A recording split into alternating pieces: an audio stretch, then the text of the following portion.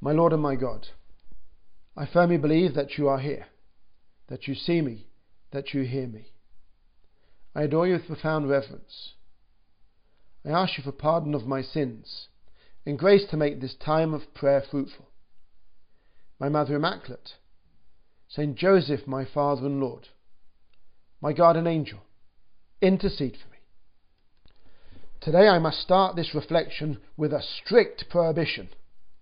Mothers-in-law are banned from listening to this meditation. Of course, we have people of all ages who pray with 10 minutes with Jesus, lots of young people, but also people of other ages too, including mothers-in-law. Well, mothers-in-law, I'm telling you, today you're banned. Now you might say, well, how do you know if I listen or not? How are you going to find out? Well, of course, 10 minutes with Jesus has a highly developed surveillance system, and we know obviously everything about you and everything you do. Google has nothing on us. So should any mother-in-law listen to this meditation, we will find out.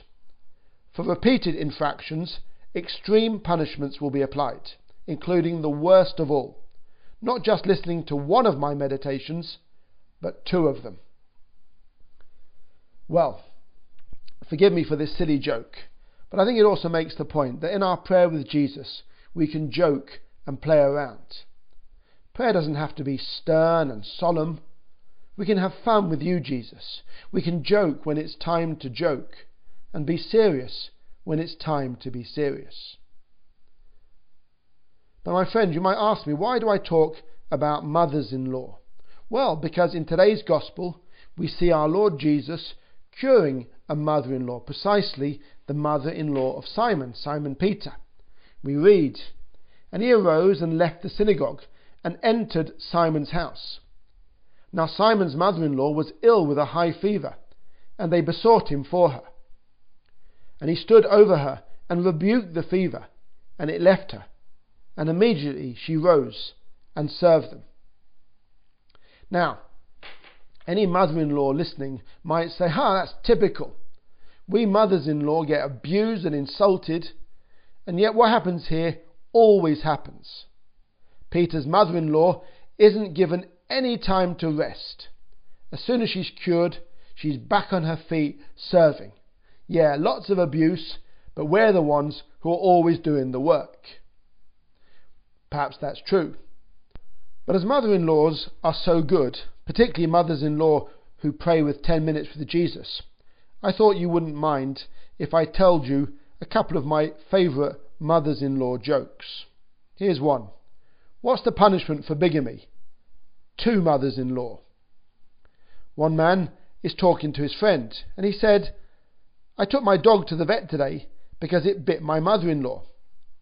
The other one asked, "Did you put it to sleep?" "No," the first one replied. "I had its teeth sharpened." A last one. "I always know when it's the mother-in-law knocking at the door, because the mice start throwing themselves on the traps." But we could perhaps invent another mother-in-law joke based on today's Gospel episode. What's the greatest proof that Jesus could love absolutely everyone? He even cured a mother-in-law. Well, end of silliness. Here, Lord Jesus, what you're really doing is showing us how much you love the family and how much all family relations matter to you. And yes, joking apart, we do have to love everyone in our family and be peacemakers, to do all we can to soothe and overcome fevers, just as Jesus cured the fever of Simon's mother-in-law. Now, of course, there are many types of fevers, both physical and spiritual. They can take many forms. It can be the fever of a prejudice. And yes, it could be someone in the family who has a prejudice against you. But there could be other fevers too. A family has a fever for material wealth, to get on with the Joneses, as we say. In other words, to be accepted in a particular social class. There are so many fevers. There can be fevers of bigotry, of prejudice, of false ambitions. No, Jesus, you don't want us to have these fevers. You want us to be peacemakers in our families too to overcome these fevers? And there's a good question, there's a good point of examination. Do we promote peace in our family? Or rather, do we cause fevers, or even worse, light fires? And if there are feuds in your family, the worst form of fevers, then go to Jesus, the Prince of Peace, and to Our Lady, Queen of Peace, to end these feuds. Christian families can't be feuding. That's counter-witness, that's anti-witness. And more specifically, if someone in your family has something against you, don't return hate for hate, or spite for spite, or sarcastic remark for sarcastic remark, or coldness for coldness. Respond with prayer and as much love as you can muster. There are all sorts of ways to overcome fevers in a family.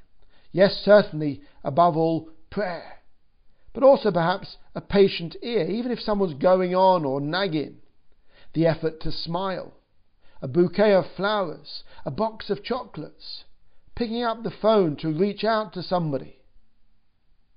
And maybe those who are critical of us, who have something against us, maybe even the mother-in-law, maybe they're right in some of their criticisms and concerns about us. Maybe they're right to think that we're reckless or irresponsible, or spend too much, or that we don't treat their daughter or their son, your wife, your husband, properly. Maybe there's things there we need to learn and take on board. Jesus, help us to be able to learn even from people's hostility towards us. Only you, Lord, are the innocent victim. We're not innocent. None of the rest of us are totally innocent. Sometimes we accuse others of being narrow, but we're the narrow ones. We're the ones at fault. All sorts of differences can be overcome. Rather than criticizing and blaming others, let's first of all judge ourselves, accuse ourselves, and then reach out to others. All sorts of gulfs can be bridged. I was always surprised how, speaking of mothers-in-law, how my granny, my mum's mum, got on so well with my dad. Now, humanly speaking, they had every reason to not get on well. My dad was from quite a poor background in Liverpool, of Welsh parents. He did boxing, he loved sports, he was a soldier, a bit of an adventurer, a merchant, a shopkeeper in the end, a security guard, did all sorts of things, from a Protestant background. My granny, however, was a Swiss Jewess, interested in antiques and lace. Her family wasn't rich, but it was relatively comfortable, and certainly from quite a refined continental background. And yet somehow the two got on great. It just shows that with a bit of effort, divisions can be overcome, gulfs can be bridged. But let's go back to the Gospel. And we read, "And when it was day, Jesus departed and went into a lonely place. And the people sought him and came to him, and would have kept him from leaving them. But he said to them, I must preach the good news of the kingdom of God to the other towns also, for I was sent for this purpose." And he was preaching in the synagogues of Judea. Jesus, first of all, we see you praying. You go to that lonely place. You have power to cure, to cast out demons because of your life within. From your deep inner peace, your relationship with your Father God, from your own, as it were, interior health, you can cure the fevers and diseases of others. To bring peace to our family, we must find these lonely places to pray, just as we're doing now, but even more so. Not just once a day with 10 minutes with Jesus, more at other times too. And then, Lord, your example. You don't just pray for the sake of your own comfort. Your prayer is not a refuge. It's not an escape from people's problems. Here we see you refusing to stay in one place. That would be too comfortable. You don't want celebrity status in some nice, easy village. Because you've come to serve all. Your prayer precisely leads you to complicate your life, to go to the other towns, to other problems, to other needs. Prayer, yes, brings peace to our family, to our environment, but it doesn't necessarily give us a peaceful life. Yes, we'll have deep interior peace from our prayer, but it leads us to complicate our lives, to reach out to others, wherever they may be, whoever they may be, even that difficult mother-in-law. Obviously, Our Lady is not mother-in-law to anyone. Rather, she is truly mother to all. Going to Our Lady will have a bigger heart, able to love even those we might not find lovable at first. Dearest Mother, from you we want to learn to have a heart open to all, that doesn't make exceptions.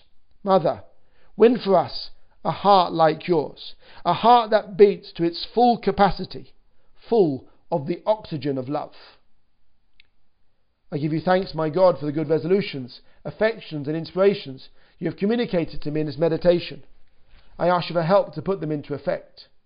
My Mother Immaculate, Saint Joseph, my Father and Lord, my guardian angel, intercede for me.